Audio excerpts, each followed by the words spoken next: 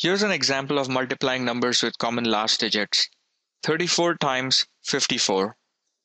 As you can see, the digits 3 and 5 are the uncommon digits between 34 and 54, and the digits 4 and 4 are the common digits. So the first step is to multiply these common digits. 4 times 4 is 16. Notice the way we write these products. 16 is written in the carryover format because 1 of 16 is in the tens place and 6 is in the ones place. The next step is to add the uncommon digits.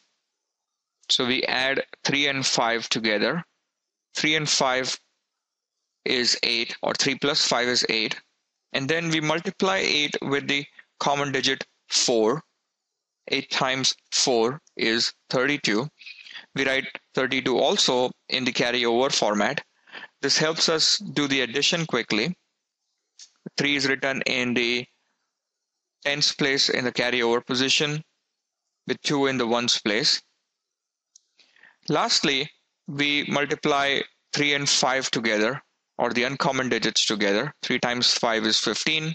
We write 15 again in the carryover position or format. And then finally, we add all these digits up together. 6 comes in as it is. 1 plus 2 is 3. 3 plus 5 is 8.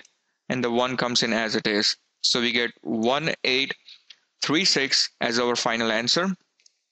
And hence, 34 times 54 equals 1836. And that's it. Thank you.